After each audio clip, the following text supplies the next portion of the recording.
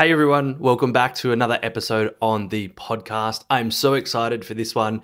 It is with Dr. John Demartini, and this is a really special one for me because when I started the podcast years ago, about 6 years ago, Dr. John Demartini was someone in my top 10 list of people I wanted to interview. And I was very, very blessed to have sat down with him so many years ago, I think it was 5 years ago, and have that interview.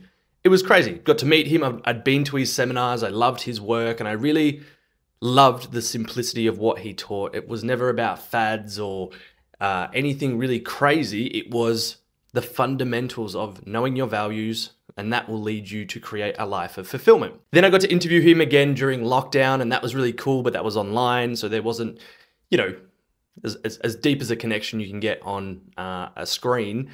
And then when the opportunity came around a couple of weeks ago, I was like, wow, what a full circle moment for me to sit down with someone that I see as a mentor in my life, that I listened to a lot of his audio, read his books, went to his events, and felt I got a lot of guidance directly and indirectly from his work. So when I got to sit down with him this time, I was like, okay, I've matured, right? There's a lot that's happened in my life.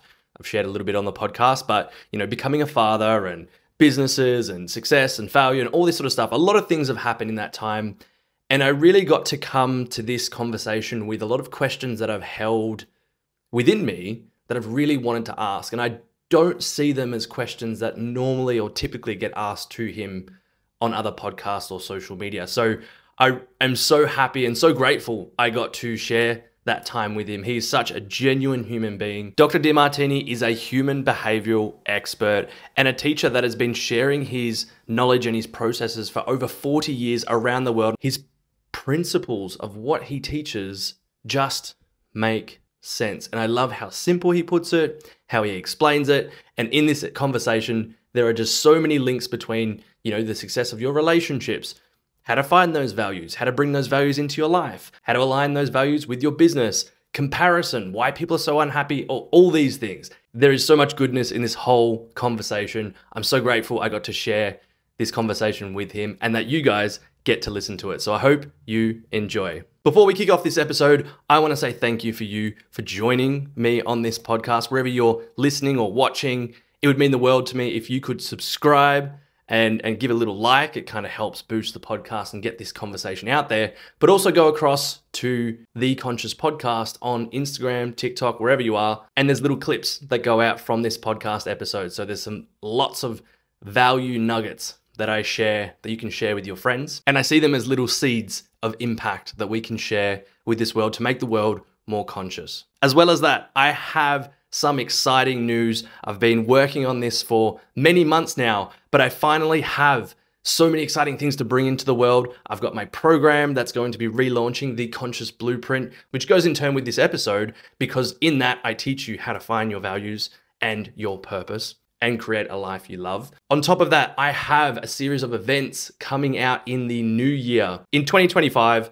there are going to be a lot of exciting events, in-person, online, workshops. I also have my exclusive mentorship group as well coming out. So there are so many things to look forward to, and I'd love for you to be a part of it. If you value growth, if you want to step into the best version of you, I have created this community and these events to help keep you on track, to keep checking in so that we can connect deeper, elevate into a better version of us, and we can empower ourselves so that we can create the life that we love. If any of that is of interest to you, I want you to join my email list. You can go to my website, www.carloscirillo.com. It'll have everything there. But also if you go /community, you can enter your email and you can get updates when I start to bring all these things out. You can also find all the links to that in the show notes below. Thank you so much for being here and enjoy this episode. Why are people so unfulfilled and unhappy? Many times people compare themselves to other people and expect to live in other people's values instead of their own. And we're not here to compare ourselves to others and put people on pedestals or pits. We are here to put them in a heart. But if we put them on a pedestal, we'll minimize ourselves. When we put them in a pit, we'll exaggerate ourselves. And if we exaggerate or minimize ourselves, we won't be ourselves. So many times the unfulfillment comes through comparison.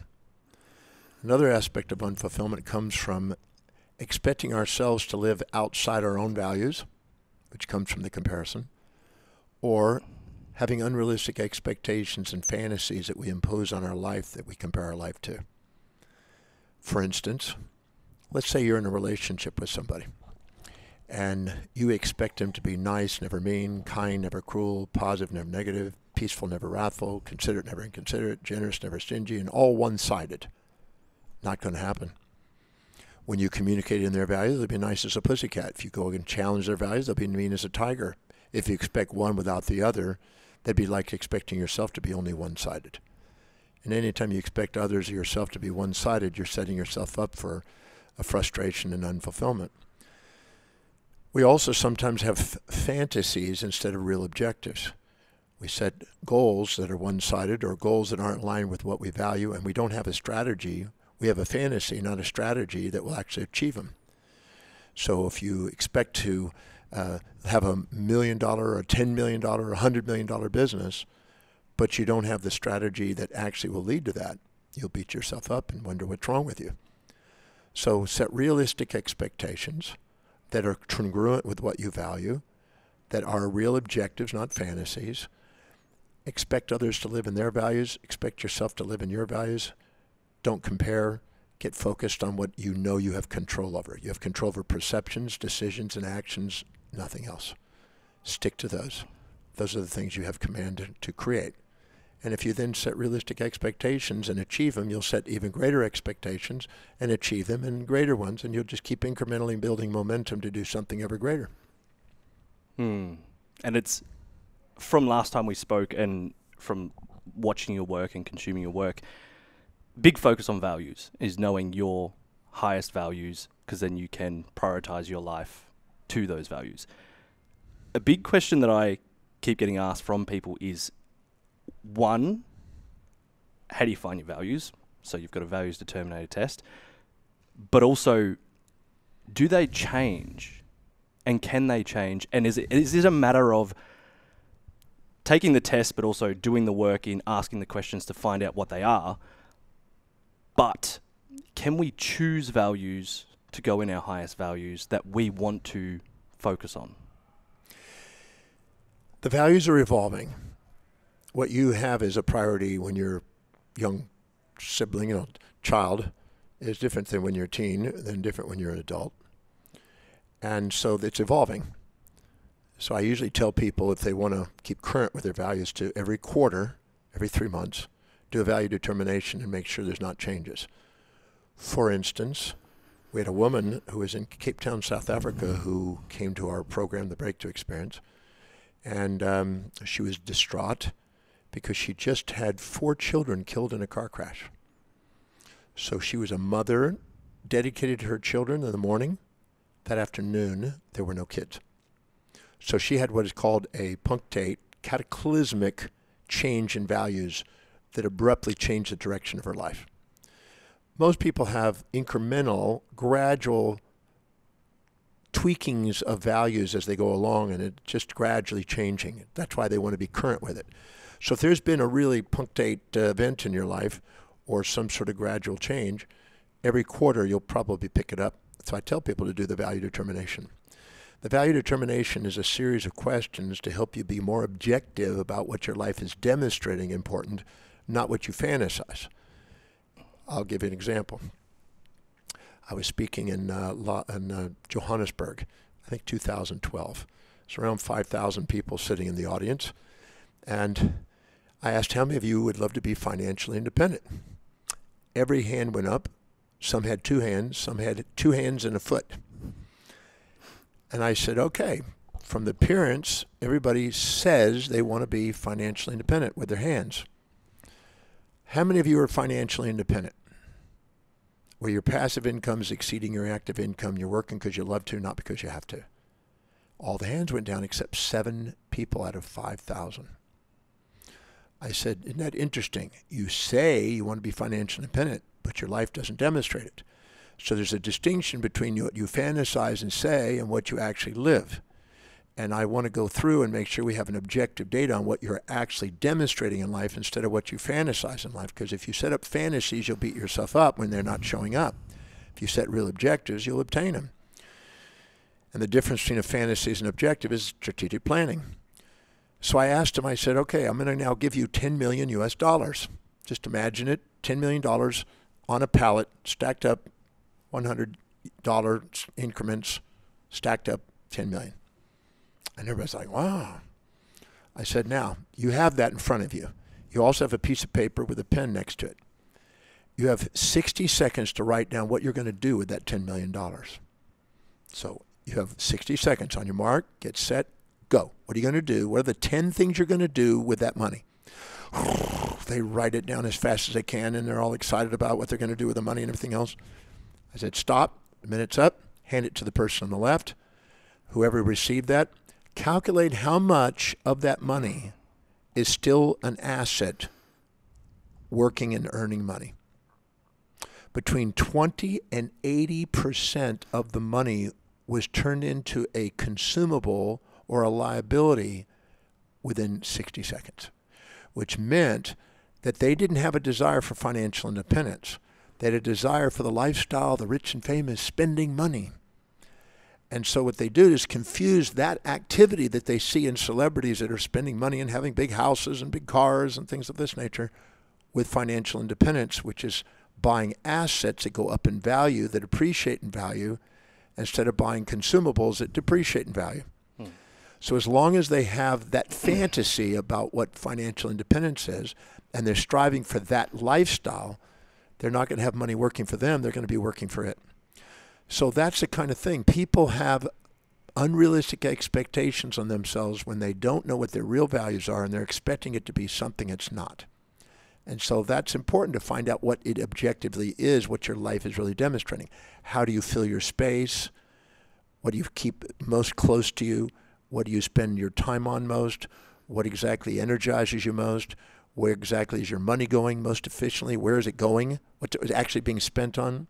Where are you most organized? Where are you most disciplined? What do you think about, visualize, and internally dialogue with yourself about most that's actually coming true, and there's evidence of it coming true? What are you conversing with other people about most? What is it that inspires you, that brings tears of inspiration when you get to do it? What is it that you have as goals that have been long-term, consistent, persistent goals that are coming true? And what is it you love studying about, reading about, learning about, watching on YouTube spontaneously? Those are real indicators of what you objectively value, and they may not be what you fantasize about. The fantasies are fantasies. What you really value is where you're going to excel. And that's how you're making perception, decisions, and actions according to what you value. So the value determination process, the reason I put that together 46 years ago, is to assist people in making sure that what they say they want is really what they want, so they can obtain their objectives.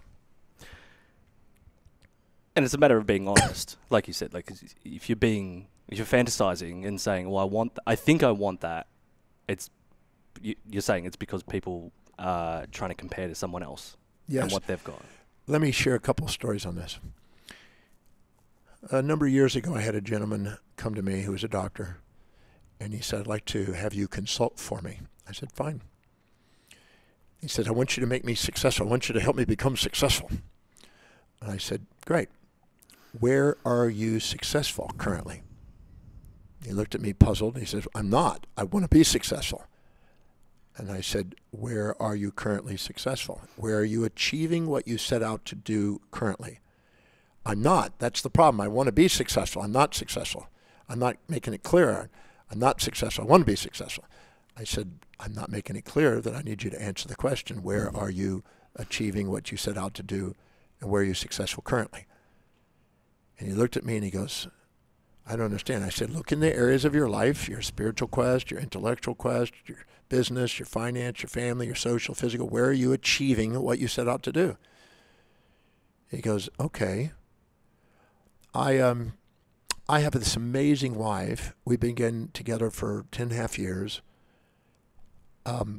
We are like two peas in a pod. We have this magnificent relationship, and that was a dream, and I guess that's coming true, and I have a success compared to a lot of other people in their marriages. We have a great marriage. Great. What else? Where else are you achieving what you set out?" "Okay, now that you make me think about it, I have a son who's 10, who's in baseball, and I'm the coach, and we're probably going to win the pennant this year for the summer. I said, great. And you're setting out to do that, and you're achieving that. He goes, yes. Now that I think about it, yes. I wasn't focused on that, but yes. So those are achievements. What else? Well, now that I think about it further, you're making me think outside what I was thinking. My mother-in-law lives with us, and most people don't get along with the mother-in-law, and we really have this amazing dynamic. She really helps with the kids and family. She helps us. She's like a second mother, and most people would never imagine that would be working, but it's really great. And I said, great, what else? Well, we all work in the yard, and we're probably going to get yard of the summer, and it's a beautiful yard. The whole family works together in the yard. And it's beautiful. We have flowers everywhere, and all the trees are trimmed, and everything is just really a beautiful yard. And we, as a family, work towards that. Great, what else?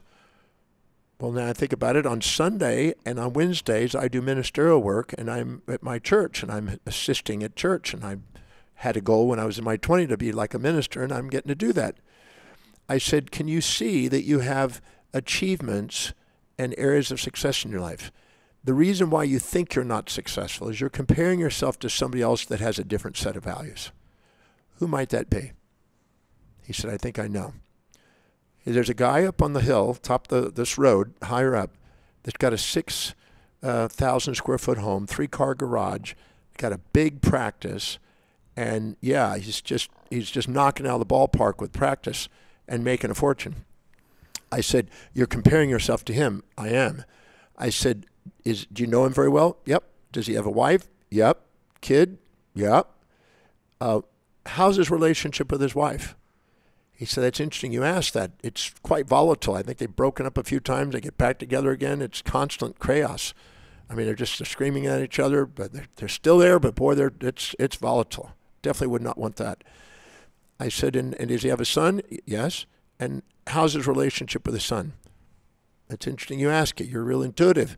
The son has got problems in school, and he's going to counselor, and he's having to go to psychologist, and he's not wanting to buckle under and do this, and he's not engaged, and he's chaotic.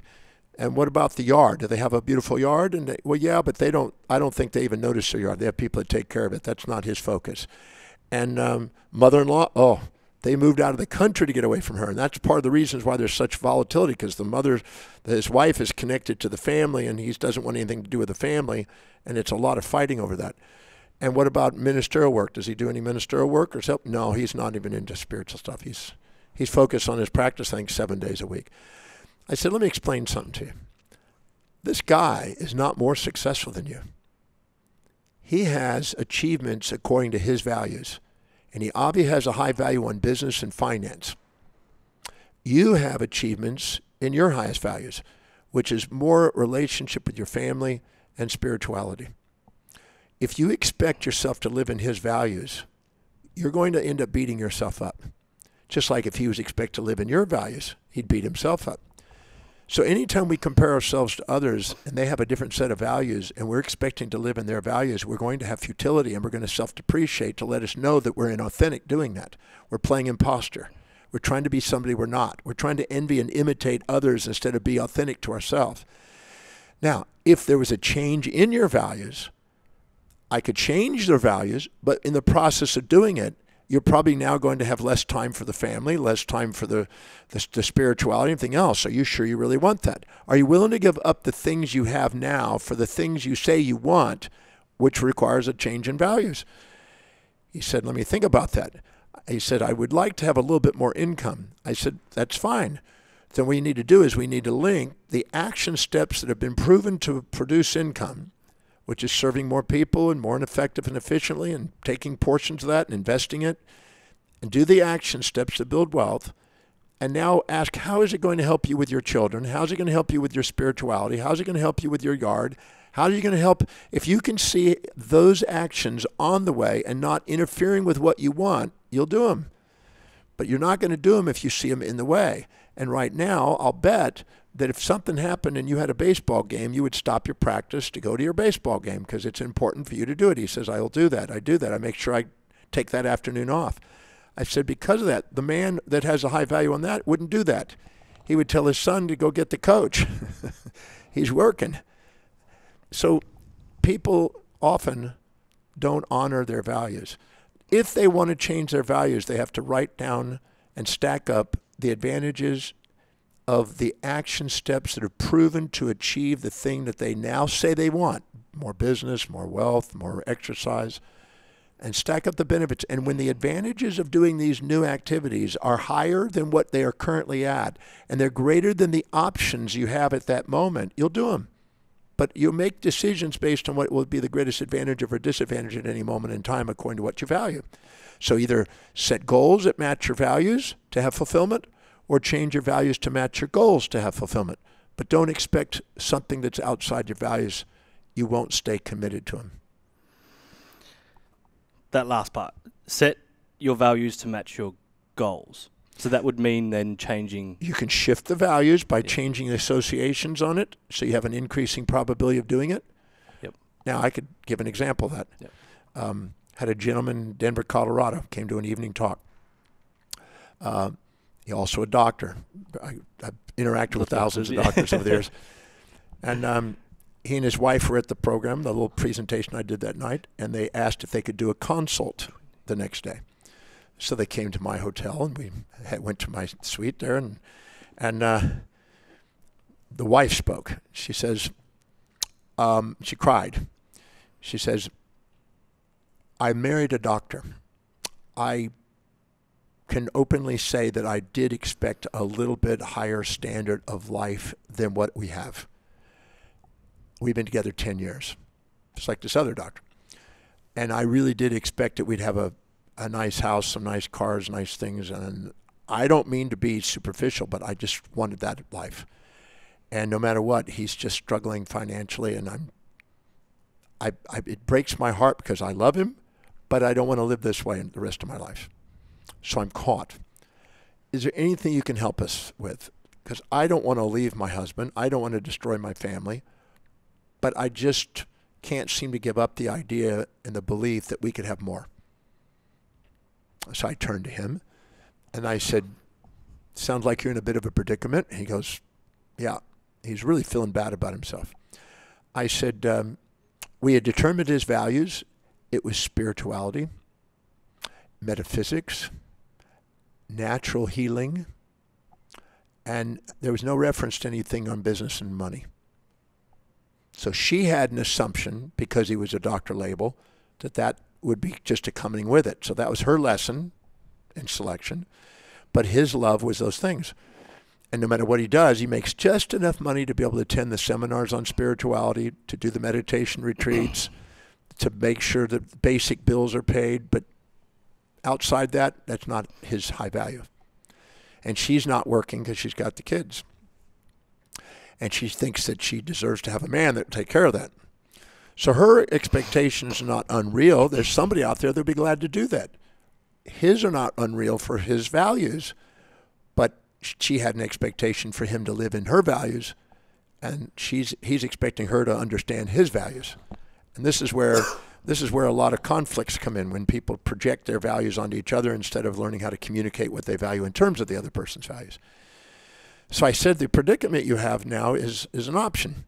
You could say goodbye to your wife and your children, and you could just embrace that and love yourself and find somebody that has less ambition for lifestyle and go on spiritual retreats and things like that. You have that option. Or you have an option of having a shift in values. You know, love who you are, or have a shift in values and change the direction. What would you prefer? He said, well, if I could shift my values and become more viable and still be spiritual, that would really be great. I said, well, first of all, your idea of spirituality is some sort of box you bought into, that somehow spiritual is not material and spiritual is not prosperous and things of that nature. So as long as you inject that value system in your life and you've got an internal conflict about becoming very fortunate, you'll think that there's some sort of non-spirituality associated with it, which is not true. There's spirituality, and where's God not, as they say. You know, as Guru Nanak says, where is it not? It's all spiritual. So I sat down and I made him look at how is building his business and seeing more patients and managing business and money more efficiently, how could that help him become more spiritual? And we made about 20 or 30 links. How is that going to allow him to do his meditations And then how is that also going to make him more inner calm? And he said, well, the calm will come by making sure I've got something for my family, because that's where my stress is, the conflict. And we've made stacked up association in his brain. So his brain, when he thinks of spirituality, it doesn't exclude doing the things that build business and money, but now it's now inclusive, not exclusive. And within about an hour and a half, we were able to make enough links until he was brought to tears, realizing that actually building his business and seeing more clients and becoming more proficient would allow him to attend more classes also, and also take care of the things for his wife. And you would think it was logical, but it wasn't until I actually made the links. Once he made the links and he had his tears of realization, his wife was in tears. She hugged him because she now saw a possibility of maybe some change and hope that maybe someday they could work towards this. In 3 months from that consult, his income went up, his business went up. He wiped out $30,000 worth of debt. He paid it off. They celebrated, and then we organized, I worked with them again, we organized a long-term plan on the house that he dreamed about and she dreamed about. It was more than her dream. It usually is. More her dream. But his dream was to be able to provide it. And so we started a savings program, an accelerated savings, an investment program, and put together monies away for taxes. And we started to allocate it appropriately. We started to make him realize that that's only an extra 4 to 5 patients a day. That's all it was to be able to have that. We started to concentrate on it. We started to figure out how to be more efficient and delegate some things and how to market more efficiently. And he made his objective. He worked, it was 2 years before they had the house, but they saved and invested the money where the passive income was starting to grow, and they had enough money for the down payment, and that way they weren't just overwhelmed by a mortgage payment. At the end of 2 years, they got the house. They end up also scheduling money for the house, they're scheduling money for a vacation with the family, education for the family. We restructured his financial responsibilities, and we also gave him the ability to go into his spiritual retreats, meditation. But what happened is he changed the people who was associating with spirituality away from people that were ideas that money is evil. And we got him into spiritual constructs that were more inclusive. And his life is different today, much different today. So we could change the value systems by making links and associations in the brain with the action steps that actually help you get what you want. Or we can embrace who you are and say goodbye to the family and go back and be a monk. And either one is fine. I'm not attached to which one. I just want to make sure they find out which one they want. Which one are they willing to do? I'm not attached to, if they decide divorce and let her find a wealthy guy and him go out and be a monk and do spiritual things, great. I have no problem where they want to go. I just want to make sure that they're doing something that fulfills their life. Yeah, and I guess that comes down to like individually knowing what those values are. What those values are, or what are you willing to do to shift the values? To shift the values if you want to then come together. If that's important. And it was in his case. Yeah, because I see that, like, you know, I can think back of past relationships and stuff where I guess after attending your events and talking to you, I kind of went out going, I got to find someone that values the same things I value. Is that the approach that we should be going for when we're dating or looking for that mate? No. Okay, because again, we're all going to be unique. Okay, you're not going to get it. If any two people are exactly the same, one's not necessary. You would probably there was a show when I was a kid. I'm 70, so when I was a kid, called The Twilight Zone, and there's a guy that comes down in his high-rise apartment in New York, and as he comes down the elevator, he meets a lady at the greeting at the ground floor, and he was disgruntled by her attitude. And then he goes and gets in a taxi, and he was disgruntled with the attitude of the taxi driver. And then he gets to his office, and he's disgruntled with the office receptionist. Then he goes up to his office, he's disgruntled with his office private secretary. Then he's disgruntled with another person that's a colleague of his. Then he goes to lunch, and he's disgruntled with the person that's his waiter. Then he comes back to work, and he's disgruntled with one of his clients. Then at the end of the day, he's disgruntled with the person who cooked the meal at the restaurant he was at. And then he came back and said, why on earth are people so idiots? I wish they would just be sensible like myself. So he wakes up the next morning, and everybody's him. Everybody's him. They're all in his body with different outfits on, as women or men. But it's all him. And his attitude is in every one of them. At the end of the day, that was the most torturous day of his life. More torturous than having everybody different. And he said, please, bring me back to the way it was. So we have this fantasy that if everybody had exactly our value systems, we would be supported and it would be great. But we don't grow maximally at the support. We become juvenilely dependent on things that support us. We become precociously independent on things that challenge us. But maximum growth and development occurs at the border of support and challenge. We need both. If you get if a girl gets a guy that says, whatever you want to do, honey, just tell me what you want to do. I just want to do everything you want me to do. I just want to please you. She's going to end up just torturing the guy. Stand up to me. Have some testosterone. Be a man. She's not going to want that. And if he's the other extreme and just telling her what to do and demanding, she's not going to want that either. She wants somebody that gives them support, her support and challenge, and can banter with them with positive and negative responses to make sure that she's authentic. Because if he supports her and puts her up, that's not authentic. Puts her down, not authentic. But puts her there and keeps her in check with a balance of support and challenge, we have authenticity. So people are looking for somebody that has a balance of similarities and differences. The ancient Greeks wrote about this in the time of Aristotle. If you see more similarities and differences, you're infatuated. If you see more differences and similarities, you're resentful.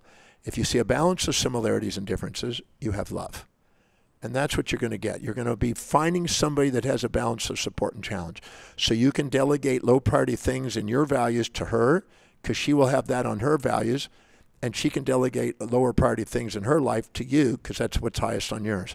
And you work as a team, mutually assisting, having agreements and disagreements and peace and war and positive and negative and support and challenge and nice and means and hugs and slugs. Welcome to love. Going to be a balance of both. And it came up before, I didn't say it. When you were talking about shifting your values, for you, did your values shift when you had children? I can't say that my overall overarching desire to teach, travel, heal, and that didn't stop. I definitely had some shifts in values, but I can't say that the overall arcing main values of my life stopped. I just found ways in which I could incorporate the children into that mission that I was on. Because I've been on a mission since I was 17. Yeah. I'm a man on a mission with a vision and a message, as I say. So none of those have changed. I probably did not spend the time that many people fantasize about being with kids, because I was traveling a lot. But if you ask my kids, and they've been interviewed many times, what was it like to have a dad like this? They will tell you there's things that they liked and things that they disliked. Things they wouldn't change, things they wouldn't love to have changed. And most parents have children that would say that same thing. So I think that they got advantages and disadvantages by my dynamic. I'm not right or wrong for my dynamic, but we sometimes have this, as John Dewey said, we're supposed to be, it's like an is versus ought. You know, or David Hume also said that. There's an is and ought. This is the way it is, and this is the way it ought to be. And people get trapped comparing with the way it is to what it ought to be. And honoring the way it is and quit comparing it to the way it ought to be according to some fantasy allows you to appreciate your life. And that's what I try to teach people to do. I ask people that are having conflicts in relationships sometimes, so what do you dislike about your wife or your husband? Well, they do this. Okay, that means you're perceiving more challenge and support, more negatives and positives. How is it actually a benefit to you that they're doing that? Well, it's not. Well, as long as it's not, you're going to want to fix them. And that's important to them, and you're trying to fix them, and you're not loving them for who they are, and they're going to find somebody else that will if you don't. So how does it help you? I can't see it. Well, if you don't see it and you don't want to know it, then you're going to want to be self-righteously projecting your values, trying to fix them. And you're now in love, not with them, but with a fantasy figure about who you're going to make them. And they're not going to fit that. And they're going to end up finding somebody that wants them for who they are. And then you're going to learn a lesson about if you're not able to love them for who they are, they're going to find somebody else that does. Anything you're not willing to do for your mate, you're going to be willing to delegate because somebody else is going to come into their life.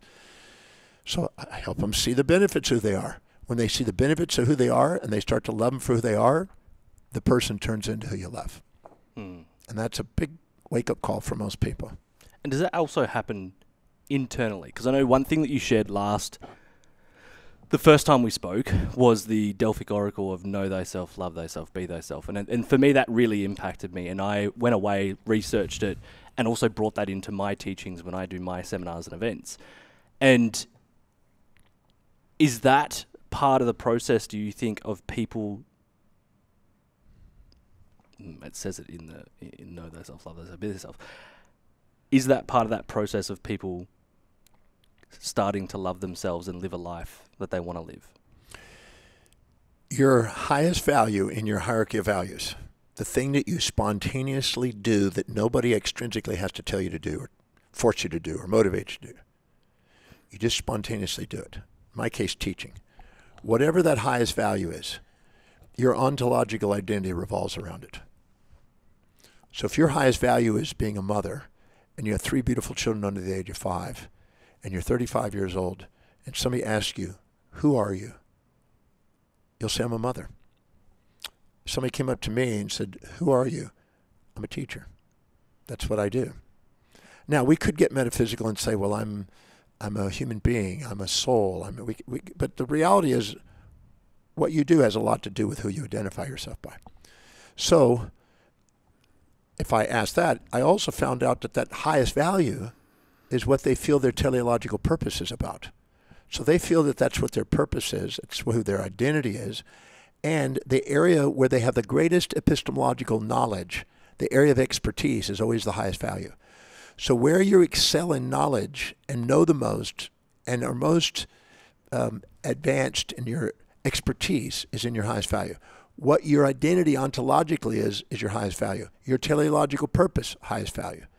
So know thyself is the epistemological. Be thyself is the ontological. And love yourself is when you get to do what you love and love what you do every day, teleologically, you feel you have a meaning and purpose. You love your life. So you have a fulfilled life. So the Delphic Oracle was saying that because it was describing the telos. Now, Aristotle called the telos, that is the name for what he called the highest value. And the telos, the study of that was teleology, which is a study of meaning and purpose. So the most inspired spontaneously, the most purposeful, the most ontological identity, the most purposeful, most meaningful, most fulfilling action is to prioritize your life and stick to the thing that's highest in priority and do that one thing and master it and delegate the rest away. And that's the mastery of life. And people will not master life and have fulfillment and appreciation and love for their life unless they are really doing what they really feel called to do. That's the calling. That's when you're doing that, your blood glucose and oxygen goes into the forebrain, activates the medial prefrontal cortex, allows you to have objectivity and balance instead of subjectivity and disorientation, and allows you to be present. And you're most inspired, present, purposeful. You'll have gratitude, love, inspiration, enthusiasm, certainty, and presence when you're living by your highest value. And you're now feeling you're being yourself, your authentic self, your soul, if you will, the state of unconditional love, the soul. Because you'll love your life and you won't have any regrets because you're doing what you love.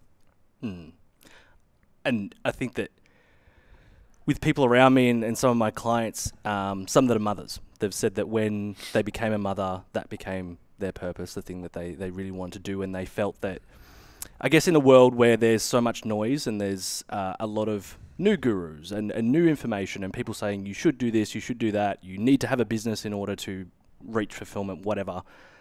These people, or people that I know that are coming in and saying, well, being a mother is now my purpose. Like the rest is great, and I'm looked after in terms of financially, whatever, but that's the thing. And for me, it was a struggle at the time because I played soccer for 20 years, played in Europe. I came back and went, that was my purpose.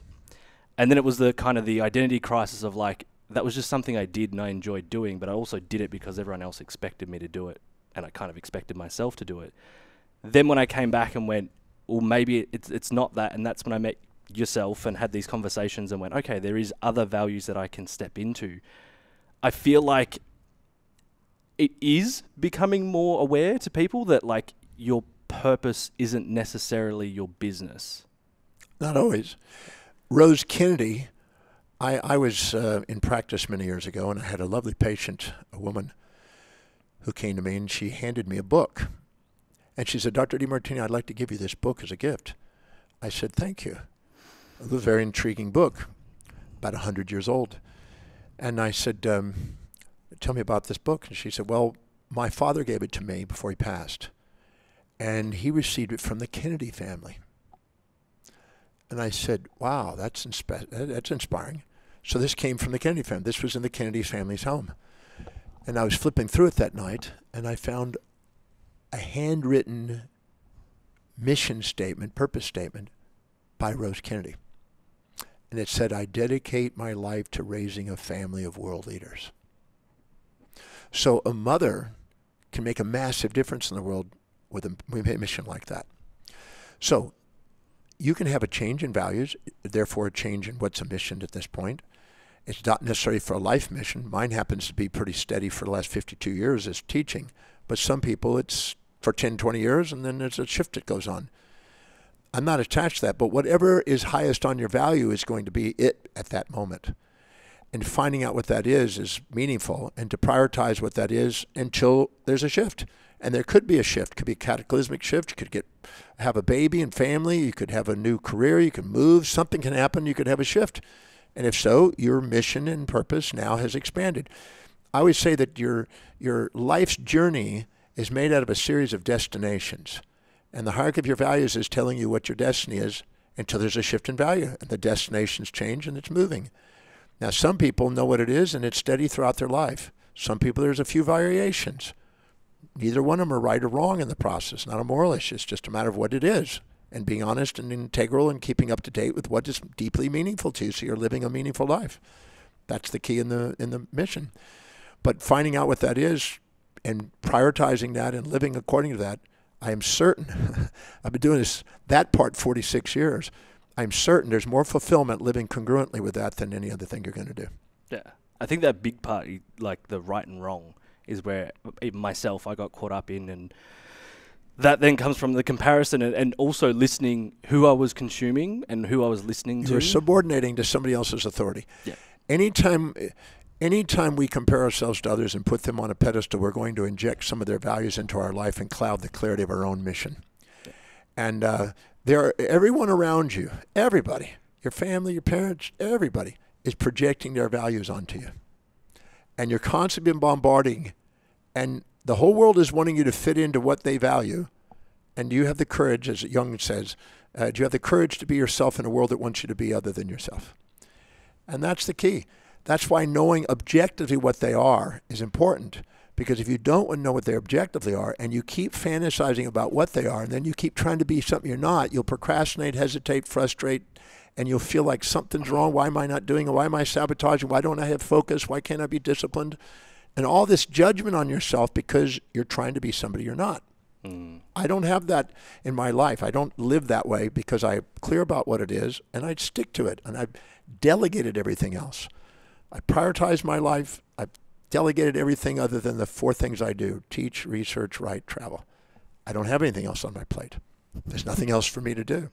I haven't cooked since I was 24. I haven't driven a car in 35 years. I've got a captain, I've got a pilot, I've got concierge, I've got everything to take care of everybody else, everything else. And when people come up to me and said, you should do this, I say, I should according to who? You ought to do this. I ought to do this according to who? So you're trying to say that they're my authority? I'd rather have the whole world against me than my own soul. My own authority is within. I'm the author of my destiny. Otherwise, I subordinate to outer authorities, which become the author of my life and scatter me and distract me from my mission. I think that distraction, though, is a big one in today's world. And I can't picture you sitting at home at night scrolling through TikTok. I don't think that's a thing that unless you do. I've never done a TikTok. Okay, there you go. Well, so for myself, I'm in my 30s, and I was telling you about the past 18 months of some things that have happened. I noticed for me, when I was doing this 3-5 years ago, started doing it, it then led to creating a program, then creating events and seminars and workshops around Australia. Thing that I love doing as well is teaching. Then I started listening to other people saying, yeah, you should monetize it in this way. It should be a paid community. It should be this. It should be, oh no, you have to do it in a 1-day seminar, not an 8-week program. It has to look like this. And I just got I went, okay, well, they're more successful than me, so I'm going to listen. And it kind of took me off that path, and it became pressure and money. Obligation and duty instead of design. Well, I can't say that I do read extensively. Yeah. And I try to read the greatest ideas from the greatest minds have. But I also know that for everything, there's a thing called a dialectic in philosophy, that there's a proposition and an opinion, and there's an equal and opposite proposition and opinion. And whenever I see an opinion, I look for the opposites and I find the medium between them, because otherwise I'll be distracted by other people's opinions instead of following my own objectives. I find myself, if I compare myself to others, instead of compare my daily actions to my own highest values, I don't do as well. But if I compare, how am I doing relative to what my primary objective is? Am I doing the highest priority actions on a daily basis? Then I'm doing the most any human being can do. And I stick to those. And I learned what they are, and I've delegated everything else but that, so I don't have to do anything but the highest priorities today. And everybody has capacity to do it. People come up to me and say, well, that's because you're financially independent. No, I became financially independent when I did that. That was the difference. And people have it backwards. They think, well, if you have wealth, you can do it. You can delegate. I delegated, and that's how I got wealthy. And does that come back to be, do, have, instead of have, do, be? Well, I do them all. Yeah. I'm a teacher. I do teaching, and I have the opportunity to watch people be taught. Yeah, I love that. One thing, I came to one of your events. I can't remember which one. It might have been Gratitude Experience. Was that something you were sharing alive? I had a book out, Gratitude Effect. It wasn't the Breakthrough Experience, but it was something else that I came to. It was probably 10, 12 years ago. Maybe an evening event or something. Possibly. Yeah. I've got photos of it. And there was something you spoke about then, which was, in life, keep your lows high and your highs low, so that you're in here and your emotions aren't kind of, you're not yo-yoing up and down.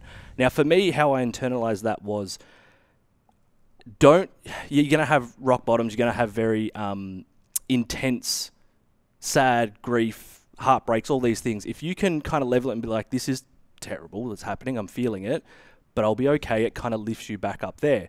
When I tried explaining it to people, they were like, oh, but then you'll be in here and you'll be flatlining and you'll be like, it's almost like dead. You won't feel anything, any joy or any sadness. You won't feel your emotions. How do you then explain that? Well, they're unaware of how physiology works, that's all. There's a part of the brain called the amygdala. And whenever you get a stimuli, the amygdala, based on whatever's stored in the associated areas of the brain and what they once called the subconscious mind, the hippocampus, takes that new stimuli and associates it with things of the past and it assigns a valency to it. Is it something that's prey or predator, something positive or negative? And it assigns valency, which is a positive or negative charge on it. If it's a positive charge, it now has an impulse towards. If it has a negative charge, it has an instinct away. And we're an automaton reacting to the perception that we have. Now, if we perceive really a lot of positives, we get elated. We see a lot of negatives, we get depressed. Now, we have inside our brain homeostatic mechanisms to bring us back into balance. So if we get really elated, like the first time you kiss a girl the first night, right? You kiss them for 45 minutes or something like that. The next night's 43 minutes, next night's 41, next night's 39, 37. It calms down and calms that down. And that's called hedonic adaptation. And if it's really negative, it's called desensitization. But it's a form of hedonic treadmill. They call it the hedonic treadmill or the hedonic paradox. Hedonic means pleasure seeking. So the second you try to go above equilibrium, you have forces to bring it back into equilibrium. The second you go below, it has forces to go back up. It's homeostatic, just like a thermostat in your body, the hypothalamus. It has a regular thermoregulatory system. If it gets hot, you sweat. If it gets cold, you shiver. And it's a homeostatic mechanism to keep you at 98.6 something degrees. Now, the psychology is done that way. But people want one-sidedness sometimes. They want happy without sad. They want pleasure without pain, which is fool. That's by definition foolishness, because they're trying to get a magnet with one pole. And anytime you try to get that which is unobtainable and trying to avoid that which is unavoidable, you create suffering. You create futility. And so the more people are wanting a one-sided world, the more volatile they become and unstable. Bipolar condition is a byproduct of monopolar addiction, the addiction to one side. When you embrace both sides, see both sides, and have regulation and dampen that, which is what the executive center does to the amygdala. It calms it down. It uses glutamate and GABA to calm down those swings, to stabilize yourself so you're poised.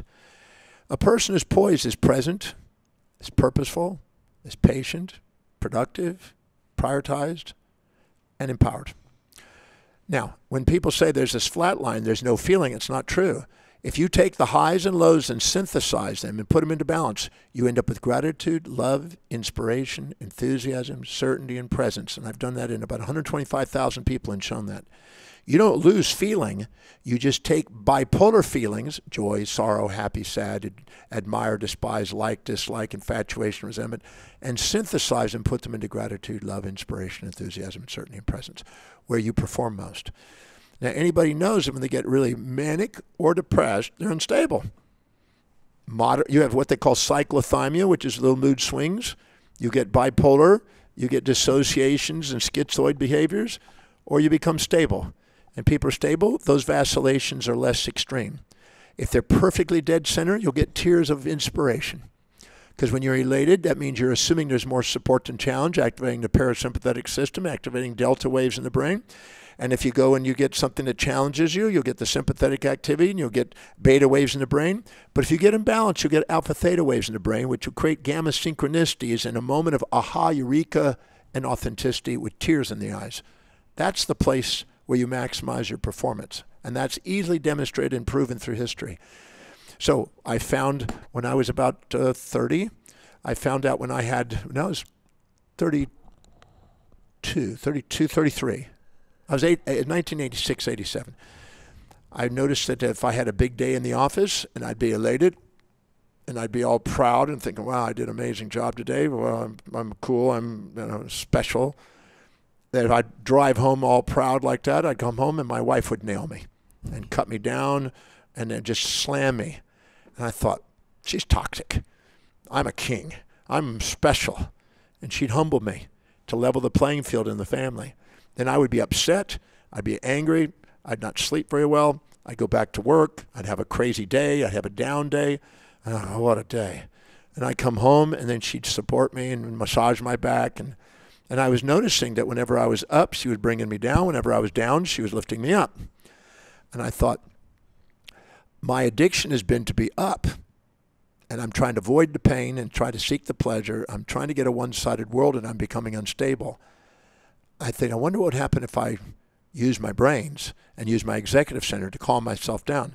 So what I did is at the end of the day, instead I would go home, I would actually sit there in the office, watch the sunset, and ask a series of questions. When I was puffed up and feeling all elated and how great I am as a doctor, what patient's name did I forget? What anniversary did I forget? What birthday did I forget? What staff member did I not thank? What procedure did I overlook? And I ask a series of questions to calm myself down. Because if you don't govern yourself, the world on the outside has to kick your butt to govern you. And people that govern themselves with their physiology and psychology are masters, and people that have to be governed by their sociology and theology are masses. And it's a difference. They're outer directed instead of inner directed. So I noticed that if I came home and I brought myself, before I went home, if I brought myself back down until I had a tear, and I was authentic, and I was grateful for my staff, and grateful for my patients, and grateful for my family. And when I came home, I had an amazing wife waiting for me that was absolutely amazing and inspired. If I was down, I said, whoa, what a day.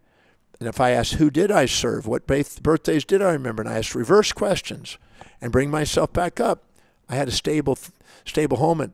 And I noticed that she was reflecting what I was not governing. She was giving me feedback as a loving wife, but I was not mature enough to get that. I also noticed that when I monitored my stats, that when I was trying to go to one side and be proud and infatuated, and elated all the time, and peak, that my volatilities were all over the place in my business. The second I governed myself, my stability of my practice went up and I grew more.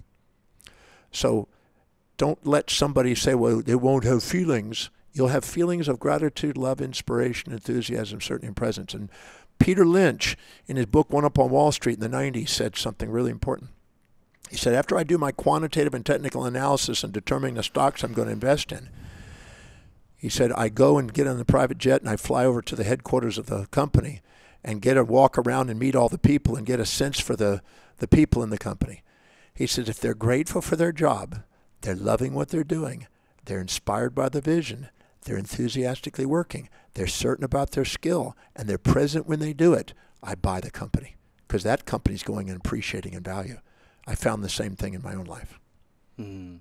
And is it the same for experiences? So let's say someone's going through a terrible rock bottom experience, a divorce or a death in the family, or, people, because I've had people comment on my TikToks where I share clips of this from the podcast, and people will just write Palestine. And I'm like, that's not relevant to what this person's saying.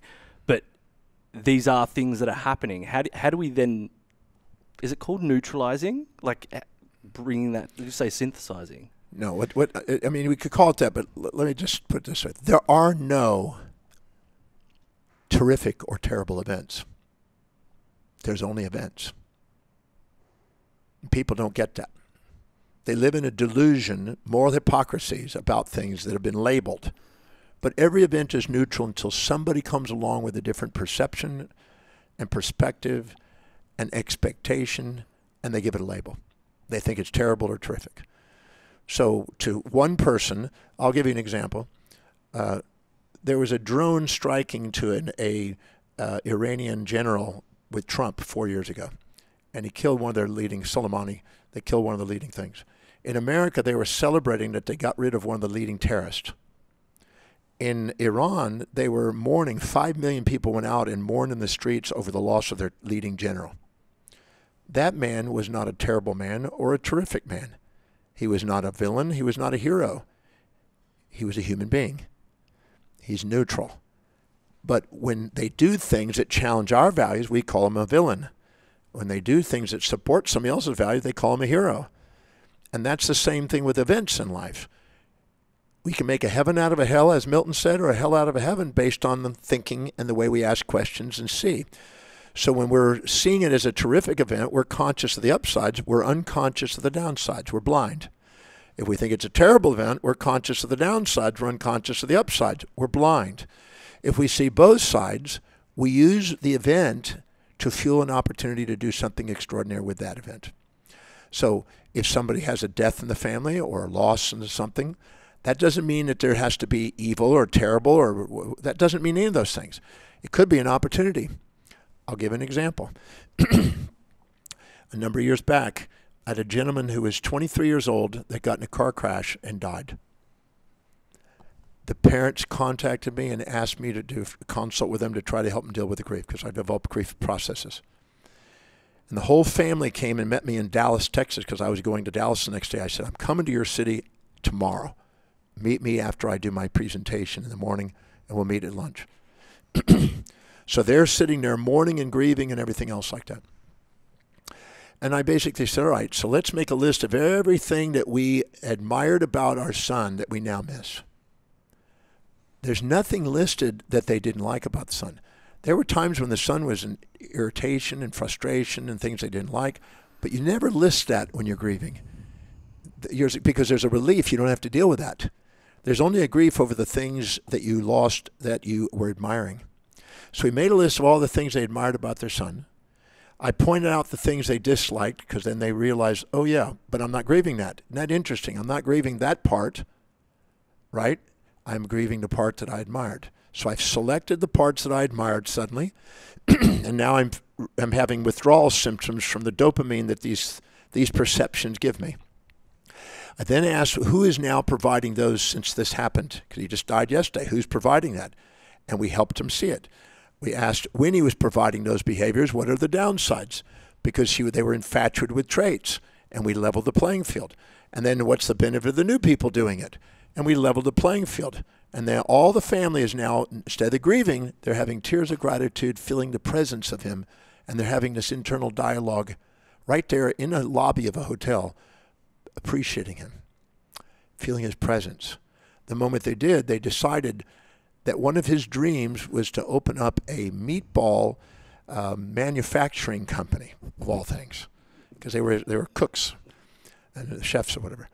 And so they decided to create a meatball manufacturing company in his name, and they built it, and they became extremely viable and made more money than they ever had in their life. And they had a picture of him in it, and it was his inspiration and his passing that birthed that thing and brought the family together. And in the process of doing that, his sister got pregnant and a son and named the son after him. And so he was now, in a sense, reborn and was now part of the thing, and it was part of the future business ownership. So we can see devastation or we can say inspiration. It's all the way we ask the question, because the quality of our life is based on the quality of the questions we ask. And if the questions we ask make us conscious of things we were unconscious of, that we were blind to, we see both sides, and then we transform events into something that's transformative and inspiring. I love that. And I know you've got things to go to. I want to say thank you so much for your time and for sharing all of that, and for being able to dissect those things. They're questions that I've been holding into, and I've been watching your other content and being like, I'm still holding on to this for so many years, and when I get that chance, I'm going to ask. And just acknowledge that, like, you've been doing what you've been doing for such a consistent time. I don't, like, again, I was saying before, there's a lot of new age gurus, there's a lot of influencers that are regurgitating a lot of information from people that I would say are the leaders of the generation before, which I feel like you're in. And it's almost, I grew up with Zig Ziglar, Bob Proctor, yourself, Tony Robbins, reading those books and listening to those audios. And that for me, John Maxwell, now coming into it, it's like I'm starting to go back to all your work and their work, because that didn't have the flashy new terms and all these things that I think almost distract people from the simple and the basic things. So I love the work that you do, and I'm so grateful that I've been able to sit with you 3 times, technically twice in person, but to see that you're sharing the same message. You haven't diverted onto something completely different because, you know, it's the new thing that's happening. You've been saying the straight thing since day one, or since you've started sharing it. And from a student, it's like, it's really refreshing to be able to see that. So thank you for your time as well. Thank you. It's been my dream since I was 17 to do what I do, and 52 years later, here I'm doing it. So I'm very grateful for that. Thank you for the opportunity to be on the show again. Awesome. Thank you so much.